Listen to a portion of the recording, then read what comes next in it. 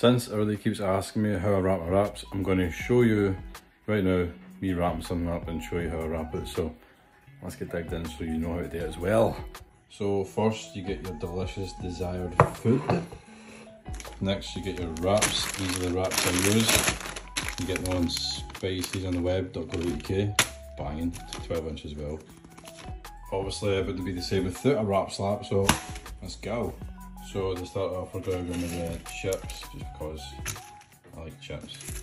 And I've actually not got a lot of chips, but I don't need a lot of chips. And then we're going with this stuff, it's going to be like rice and mincy stuff. So I'll put that on there and then I'll come back.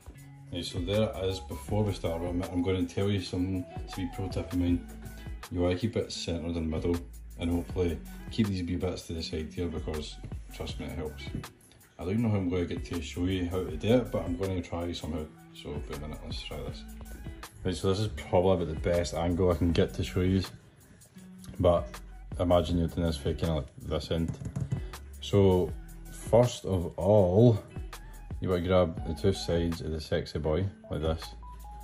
Right, sometimes you need to get a wee kind of flap up and move it a bit.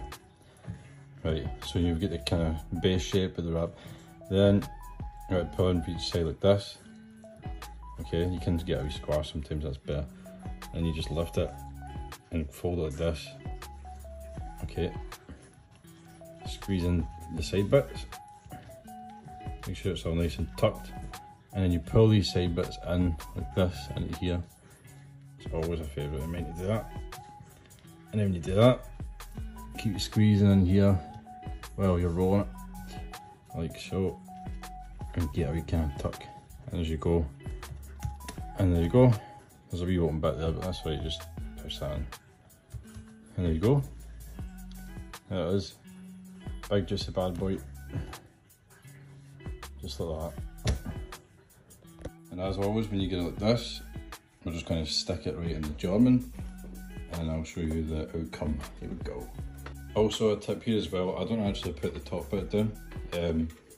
I just kind of use the bottom bit and go each side individually. It just seems to work better, I don't know why. And of course you need your famous Scooby-Doo plate. Now it does not make sense. And then as you see, as it starts to smoke, that's when I flip it. So you just flip that. There you go, get a wee push, a wee squeeze. There you go. And then there you go, you've made yourself a delicious WrapGod wrap. Let's get it cut open so you can see the outcome of what's inside. I'm not actually too used to filming for Facebook, so I don't really know how this looks, but I just hope it's good enough for you. So this is how it looks right now. Always the juicy bit. And then we cut it with a big sword. I would say I go too close to my fingers. I feel there's a crunchy chip in that, so hear that? Sawing through that, man. Big knife. I know where I like it, don't worry. And then there you go. You have made yourself a WrapGod wrap. Well, I did. So it's one of the chips at the end, so it's kind of making it a wee bit flappy, but that's fine. And then the taste test, hopefully it tastes good. And I appreciate you watching. Hopefully I know you can make yourself a WrapGod wrap. Cheers. Delicious. Very, very good. And hopefully I've not made you too hungry, but